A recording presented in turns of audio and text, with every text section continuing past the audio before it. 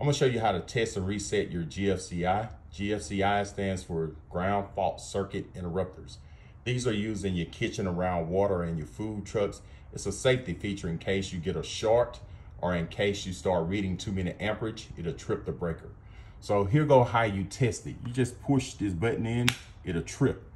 And to reset it, you push it in until it clicks. And if you want to test the power and make sure you got power, you can get one of these tools right here. You just put it right here. See how it's turned red? That means it's got power.